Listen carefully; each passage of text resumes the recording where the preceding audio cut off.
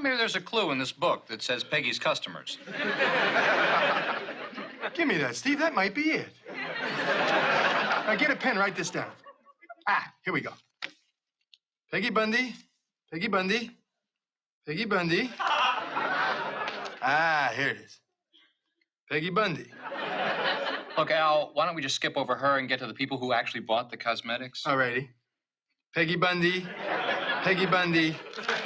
Peggy Bundy. She's her own customer, Steve. All this time she's been buying all this stuff herself. Al, your life is pathetic. You're not really making any money. Oh, yes, I am. They send me checks.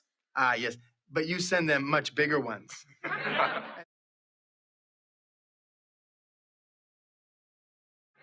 And that's what we call in the world of business sending your husband rocketing to the poorhouse. Why didn't you sell any makeup, Peg? Well, like I told the girls, it's not very good. Well, then why did you keep buying it? Because that's how I make my money.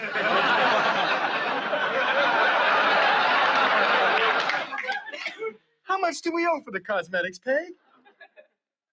$623.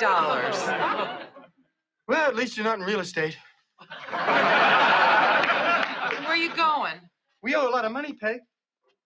I know what I have to do.